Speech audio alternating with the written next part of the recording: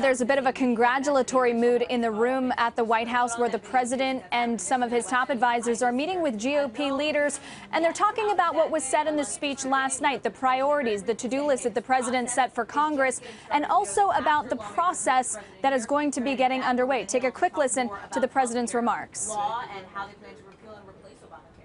Thank you very much. We're just here to start the process.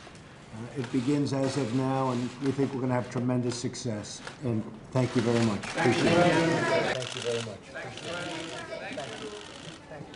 That process, of course, will be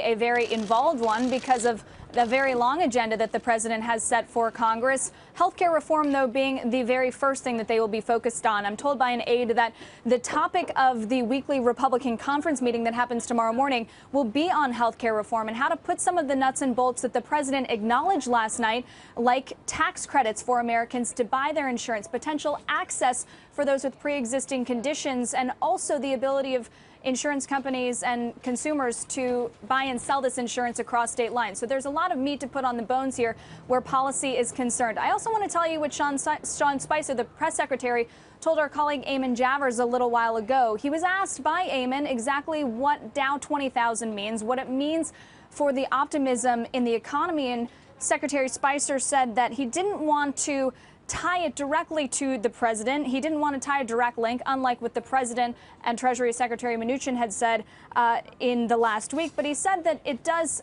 give the sense or reflect the renewed optimism by business, by economists, and by just people on the ground, confidence in the country and the agenda and the propensity to hire. Guys? Yeah, I wonder if Spicer will hear back from the president on that one. Nothing more definitive, Kayla. Hey there, thanks for checking out CNBC on YouTube. Be sure to subscribe to stay up to date on all of the day's biggest stories. You can also click on any of the videos around me to watch the latest from CNBC. Thanks for watching.